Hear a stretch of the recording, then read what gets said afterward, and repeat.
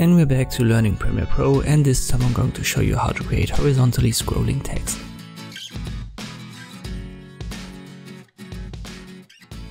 So I've got some video here, it has an audio file attached to it. Don't worry about that, we can ignore it. You can put the text on top with or without audio, so it doesn't matter. I'm in the editing layout and I can select the type tool T. And I've already prepared some text, so I just press Ctrl V to paste it. And then let me size it up a little bit.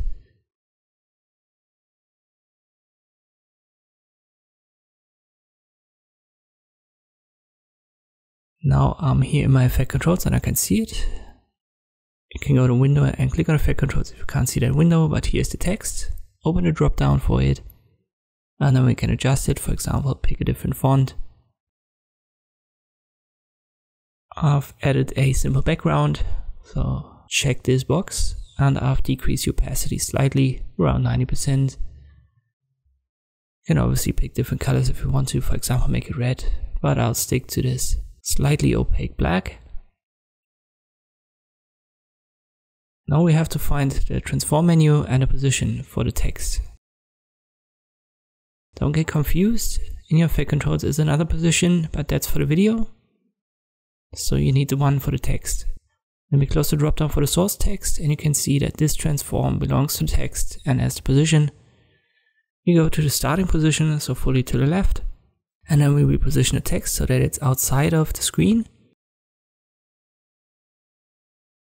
And then we click on a clock icon next to position to start the animation.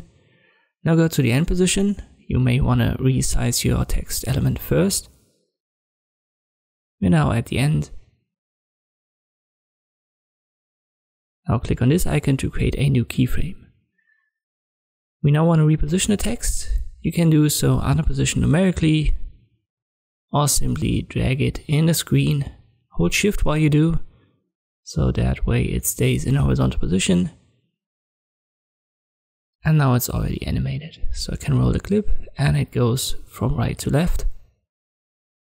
If it's too slow or too fast, you can adjust it by adjusting the keyframes. Let me show you this as well. So I stop the video and then I drag the second keyframe to this position. And now the text goes much faster.